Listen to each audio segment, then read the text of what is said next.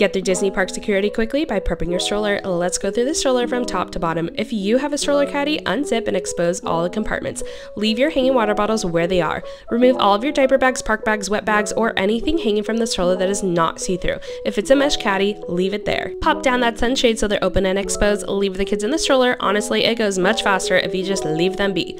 Make sure that the undercarriage is empty, otherwise they will make you take everything out unless it's small, identifiable items like shoes or a bubble wand. And the biggest tip we've discovered to get through security without prompting a bag search is to put all of our electronics in the stroller caddy. I'll put the reason in the caption.